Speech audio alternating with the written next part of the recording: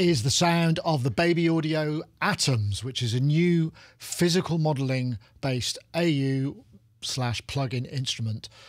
It's a very unusual thing in terms of physical modelling. We're used to sort of strikes and bows and taps and scrapes.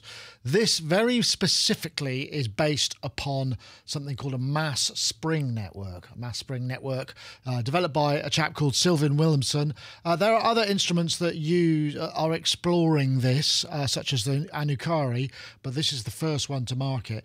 And it does have a very unusual sound. And with a lot of physical instruments, there's often sort of different ways to excite. The way that this works is it creates sort of, there are masses connected by springs and you bow.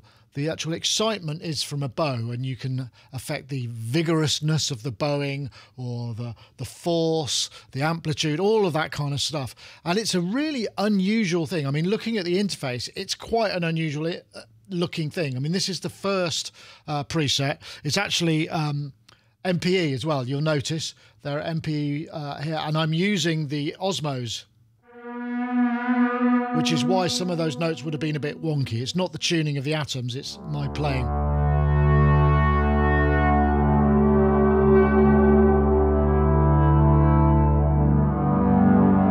But it's got a very unusual and quite an organic sound.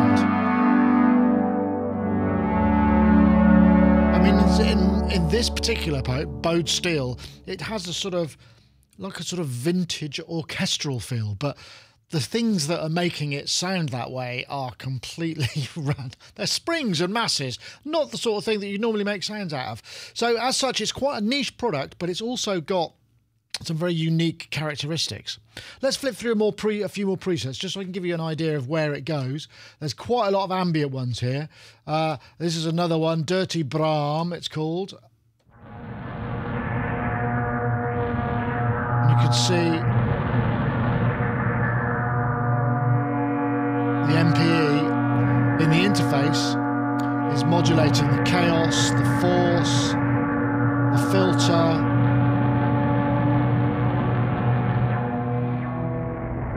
Very sort of filmic, isn't it? I'll try a couple of more in this notion.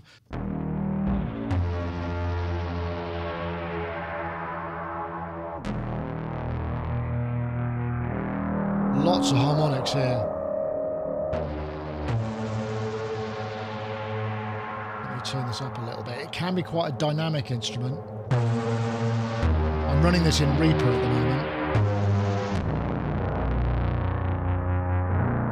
I'll tell you what it reminds me of a little bit is some of these sort of very specialist sample libraries which sort of run basses and things into kind of giant distortion stacks in a room, you know, whatever they may be. But it's got a very organic quality to it.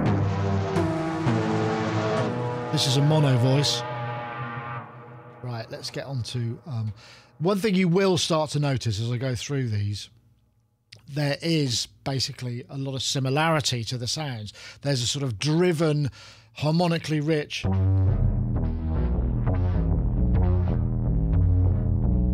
And that's nice, isn't it? I'm just going to turn that up in the room because that sounds...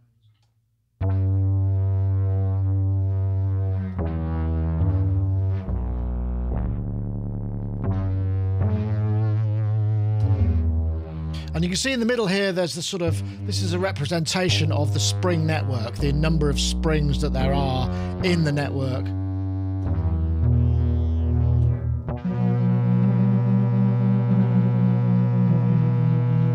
Some very interesting stuff. Right, let's get to some more red ones that I've marked. As you can see, they're tagged with MPE. This comes with a couple of libraries. Let's have a look. Quantum Pluck, but you can buy more.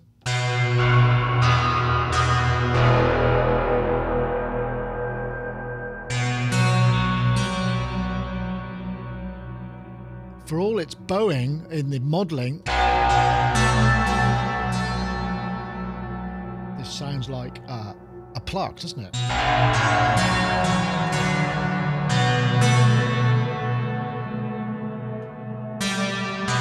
And as you can hear, the reverb does actually play quite a big part in the sound design. If I sort of up So size is top right and mix. So if I come back, it does actually have quite a nice element to the sound design. Just a reverb, there's no delays or anything.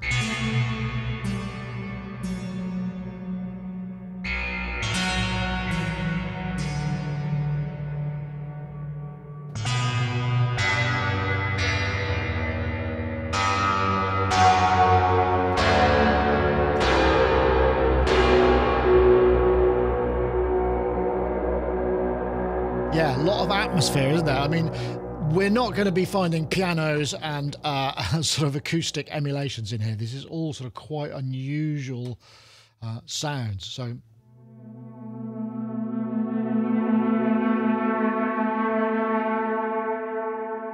let me just unveil.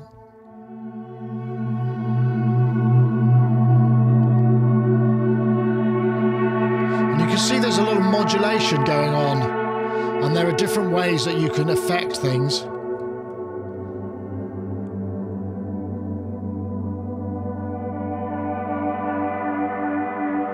Oh, that's nice, isn't it?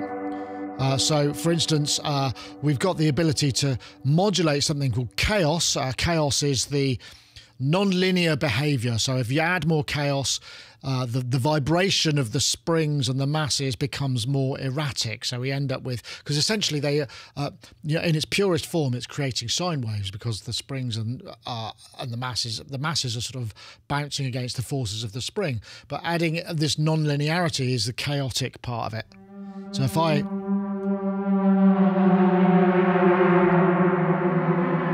can hear it gets a bit bonkers, but I can modulate these things with I've got sine, I've got saw, I've got drift. Drift is just general chaos, and the amount of modulation. It's a very simple and you know, fairly elegant interface. Probably the only thing that's going to be familiar to you is this filter. The filter gives us the ability to modulate the filter. This is a sine motion. And clicking this actually introduces a bit more of a resonant peak. It's not, you know, it's just a filter with a sort of preset resonant peak. And I have to say, a lot of the patches I seem to gravitate towards have the XY pad essentially over there. So let's go to no effects. Still nice.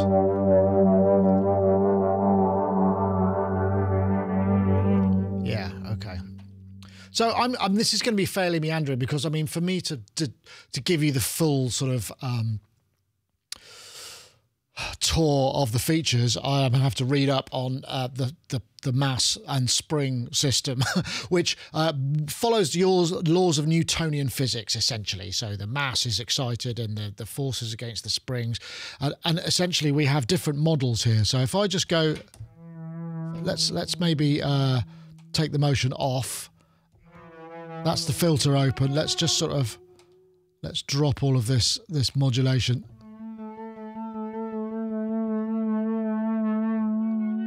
Got some attack, basic. So these are essentially the algorithms. We've got the standard algorithm.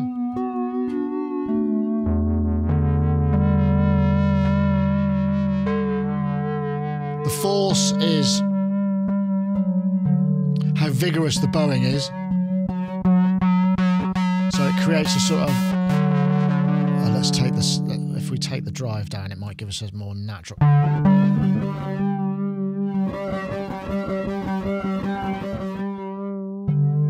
The order,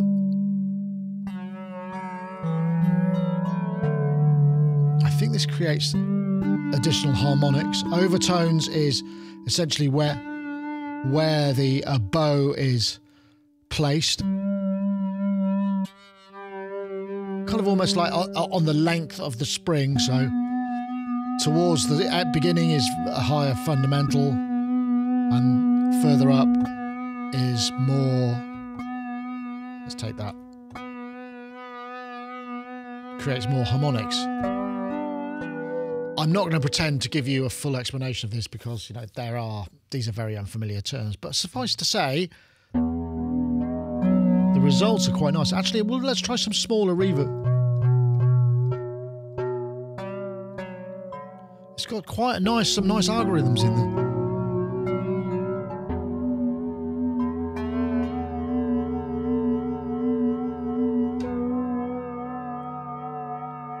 Let's see if it.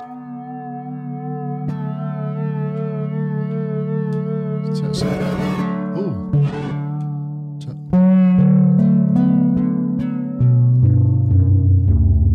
So these are effectively. This is kind of pretty much, if I bring this, the raw sound.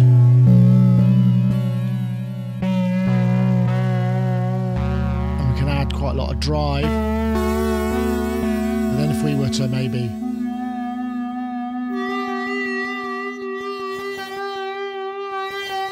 that's adding some harmonics. Let's just get into a bit of program. So I'm going to add some, if I switch MPE mode on, I can then route an amount of modulation. Let's see how I do this. I think I do it like this. So now that's affecting the tonal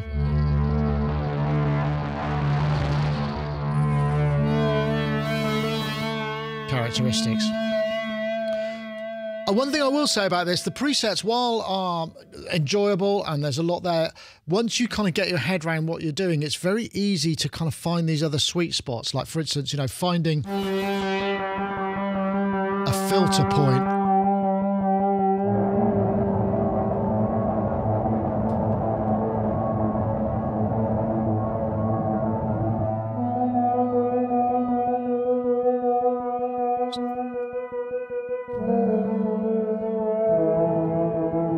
But there's a certain sort of sense of these are all in the same kind of sonic family. Like I said, we're not necessarily going to find, you know, emulations of pianos and DX7s and stuff. Let's try another pad.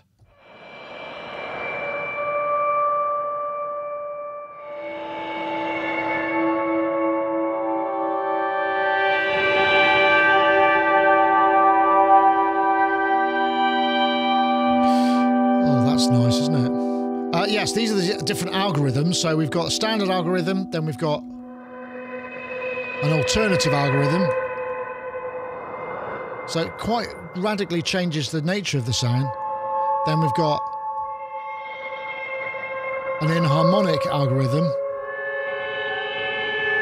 which is quite interesting, and then a lo-fi algorithm.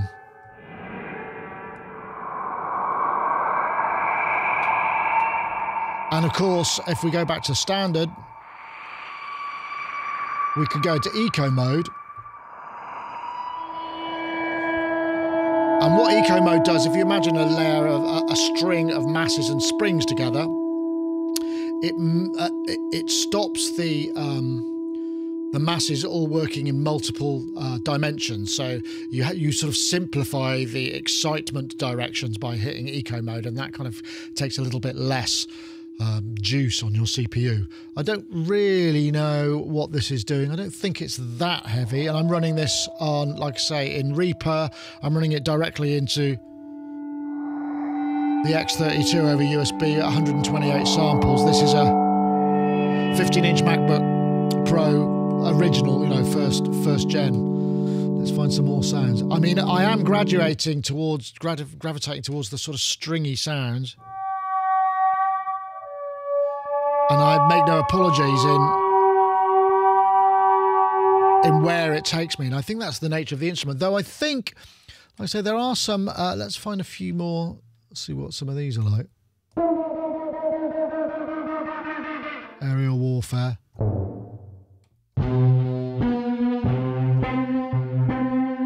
I guess these are...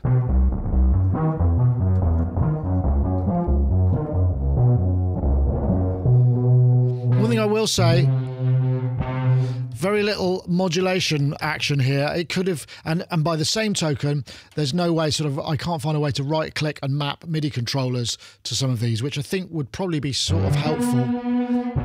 But these are all things that could easily be added in a sort of iteration of this. I think the kind of big push for this was when it came out in February. They wanted to do it at NAMM. It wasn't quite ready.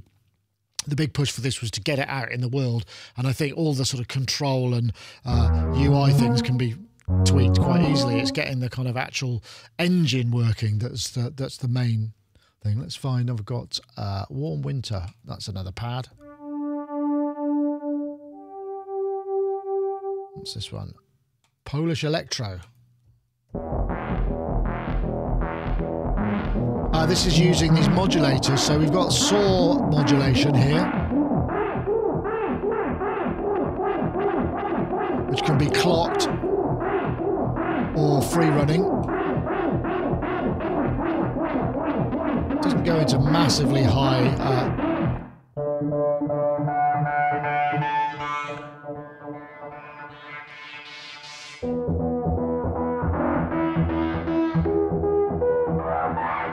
it's interesting, isn't it? It's got almost those harmonics.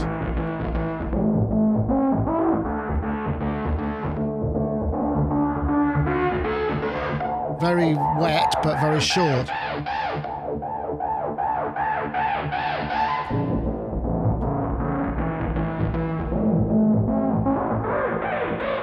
mean, I'd like to have seen something happening on the aftertouch or something happening on the mod so that I could affect something tonally. So it seems like that, you know, there's not a lot of control aside from the actual playing stuff in some of these patches, but they certainly sound really interesting, don't they? I really like these harmonics. I wonder what happens if we change these algorithms.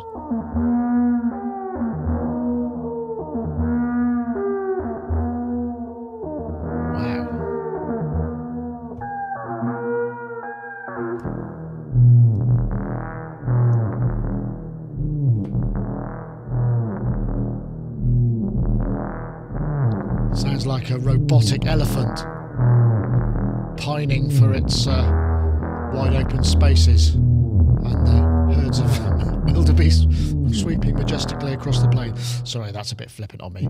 Interesting though, isn't it? I mean, it's got a... I mean, I've never heard that anywhere else. That's very unusual. Singing drill.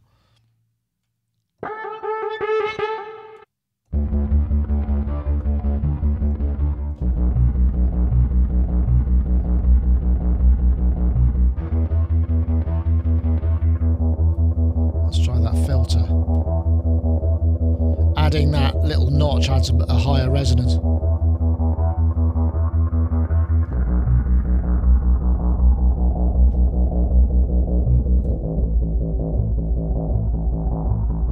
Yeah, it's got quite a lot of thunder in there. Quite like that. Starvation. Let's just take a look at that bass.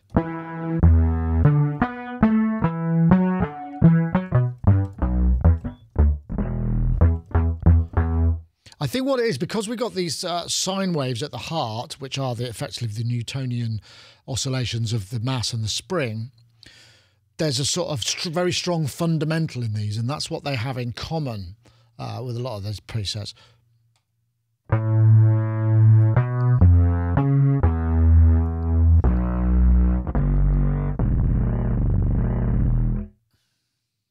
So Atoms is available now. It's an intro price of $59, which feels like quite a reasonable price. I'm not sure that extra 41%, given the sort of early nature of the UI, the preset handling, and various other little bits and pieces, would make it seem like it's worth definitely $59. So if it's something you need for your current project, it's definitely got a sort of sonic fingerprint that you're probably not going to find anywhere else. It's quite an interesting sounding instrument, that's for sure. So yeah, I'm pretty... when I first saw it, I was a little bit kind of like, oh, I don't really understand this. But actually, a bit of tweaking, and you can start to get some more interesting sounds out of it. I mean, just if I go back to this bowed steel, which is preset 1.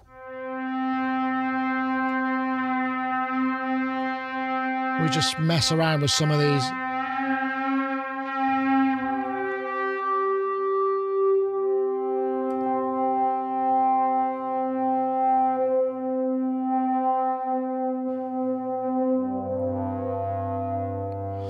I would have liked to have been able to add just a little bit more resonance there, because I'm sure I could pick out some really interesting harmonics there with just a bit more resonance.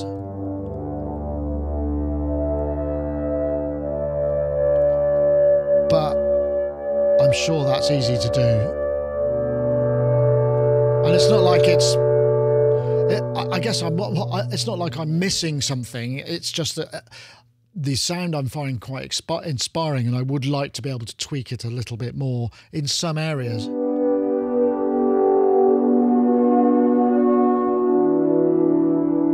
I mean, that almost sounds like French horns.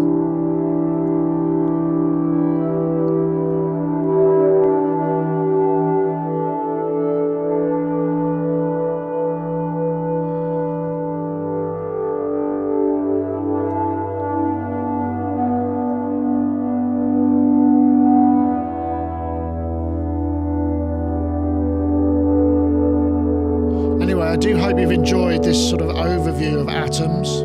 Certainly something really unique and unusual, and at $59 it's not exactly going to break the bank, and you might find that it suits a project that you need, or it takes you in some creative directions that perhaps you hadn't considered before, just because it's very harmonically rich and quite an atmospheric machine. Anyway, that's it for this time. Thanks very much for watching. See you next time.